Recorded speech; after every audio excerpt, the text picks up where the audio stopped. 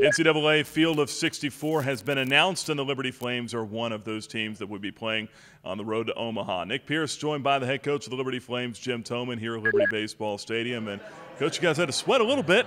Came all the way down to the end. The Charlottesville Regional, the last one's announced, but I don't think it matters at this point, does it? No, we would have went anywhere. We're just happy to be in and feel blessed to be an opportunity for our mission here at Liberty. Another platform nationally. We'll be on ESPNU, I think, Friday night at 7, playing an SEC team that's very, very good program. So we're very excited. It got a little bit scary there at the end when they only had 2 slots left, and that's pretty much how we played all year. We haven't done anything the easy way, and we haven't got to early leads. So it was pretty fitting that we were the last 2 mentioned on the TV show, but we're elated to be in. You talk about the kind of season you guys have had to, last year getting into the regionals with the auto bid, then this year 41 wins consistently throughout the course of the season. You guys did it, Big South regular season champions, and to get an at-large bid for the first time in program history. What's that say about the way that the program's evolved? Well, we're getting a little bit better. I mean, obviously we feel like we can get better players and get better, and we need to finish strong and try to win a regional, take that next step, try to get to a super regional. But, it feels good to be back in the regionals 2 years in a row. We'd like to make it, an every year occurrence, but it's not easy. I mean, we had a best year in the history of Liberty baseball, and 23-3 in the conference. And, the last couple of weeks we're 5-5, and then we're like, well, are we in or we're not in? And, our RPI was still 28, but you always wonder whether your name's going to be picked. So it's very difficult in a so-called mid-major conference to get an at-large bid, and you have to almost be perfect. And we went 23-3 and 41 wins, and with the 28 RPI, we were pretty close to that. And then at the end there, we kind of stumbled a little bit, and hopefully this is a renewed energy. And I think the guys are really excited to be playing up in Virginia. A great environment, a great program up there.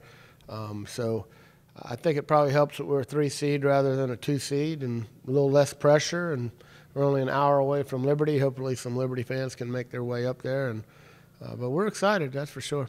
Yeah, there are definitely some good things to that, as you mentioned, but a little bit of a tough draw still. I mean, Virginia, a national seed out of the ACC, and you've got Arkansas out of the SEC. I mean, it's a little bit of a tough deal.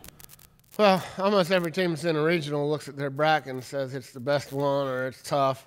I mean, they're all tough. When you're in a regional, the 1 seed is going to be one of the best teams in the program or in the country, and the 2 seed is going to be really good. So, Arkansas has been in Omaha several times, and they always have great pitching, and they always are in regionals and super regionals, and Virginia has been one of the top programs in the country the last 10 years. So, and Bucknell, I'm sure they're good. I don't know much about them, but anytime you get in a regional, it's going to be, I'm not worried about whether it's a tough draw or an easy draw. It's a draw, and we're going to be in it, so we got a chance. You look at your pitching and the way that you are able to kind of line things up a little bit going in. How do you feel about the way things are going to shake out this weekend, or is it too soon to really tell? Yeah, we got to look at all the different scouting reports we get, the different stat sheets, and the matchups, and figure out who to pitch. Obviously, Lambert will be our guy on Friday, and then from there on, it could be any number of guys, and we'll have to make a decision based on who we play, and what their stats look like, what the scouting reports look like, and lefty-righty matchups. So, it'll probably be Lambert and then TBA. All right, sounds good. Well, Coach, appreciate the time. Best of luck to you here in Charlottesville. Looking forward to making the trip up. Thanks a lot, Nick. Appreciate it. All right, we're joined now by Big South Pitcher of the Year, Trey Lambert, and he will get the start on Friday night against Arkansas in the Charlottesville Regional. Trey, we'll talk about that in a moment, but first of all, let's talk about the tension in this room as you guys lead up to that last regional bracket to get announced. What was it like when you saw the name come up on the screen? Very big relief, absolutely. Being the last game shown up on the board is especially tough. I mean, sitting here as a senior, did I play my last game over the weekend? So, sitting there and thinking, all right, am I going to get to take the ball for the Flame Train again? It's a big thought, and coming down to the wire, it was definitely a relief to see our name pop up on the board. You go from feeling pretty good about your odds of getting in, and I think everyone, at least from the outside perspective, felt like that this team would be in. But looking at it, from your perspective, and as time continues to go by, how much more nervous did you get? I'd say that I definitely got antsy near the end. Beginning of the show, I was like, okay, this is going to happen. Let's just sit back and see where we're going. And then there's 16 teams left, and then there's 8 teams left. And you're just like, well, okay, is this the end? Is this going to happen, or do we have more in store? So it was definitely a climatic moment. Second straight year in a regional for this ball club. What did you guys learn from last year that you'll be able to take forward this year? Just, I mean, we've been in the environment now. A lot of the guys on this team have played in a regional now, so just knowing that we can go down there and not be in an environment that's bigger than us. And we stepped in last year kind of new to the game, and I mean this year we know what to expect. It's going to be, I mean, a big time game, big time crowd, and just a big time situation.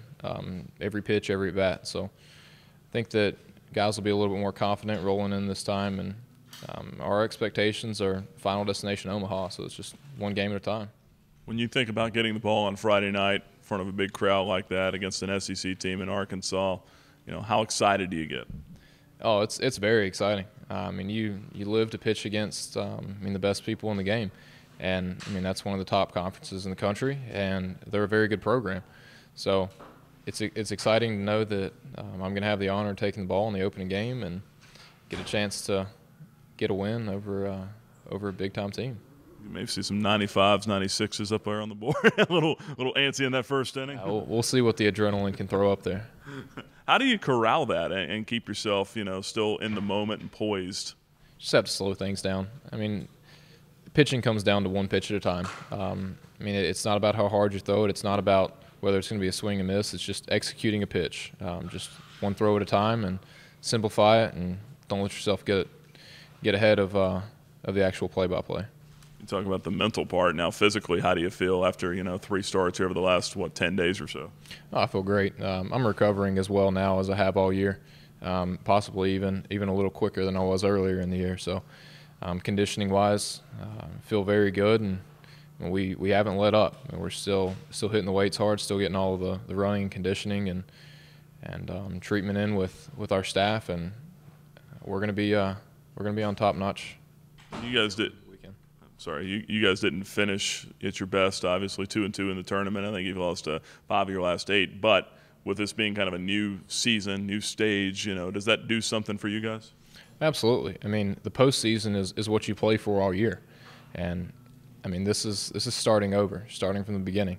I mean, it's one game at a time, and you keep playing until you get to where you want to go.